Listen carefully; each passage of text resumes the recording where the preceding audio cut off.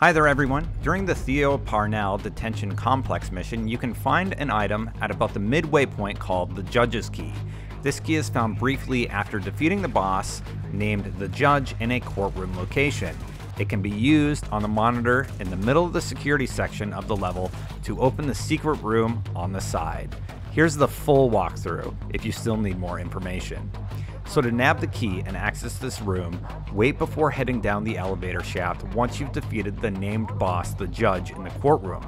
Instead, move past the elevator shaft and look at the room with flags and portraits of American leaders in the back. Go up to the desk and interact with it to grab the key. If you'd like the loot across the way, simply shoot the lock through the hole in the wood on the opposing wall from the door.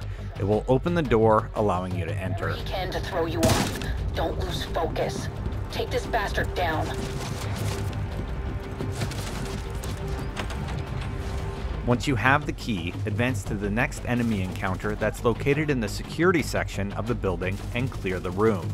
If you're in the center of this area, once it's clear, looking towards the exit, you'll see a locked window to your left. This is what the Judge's Key can be used to open.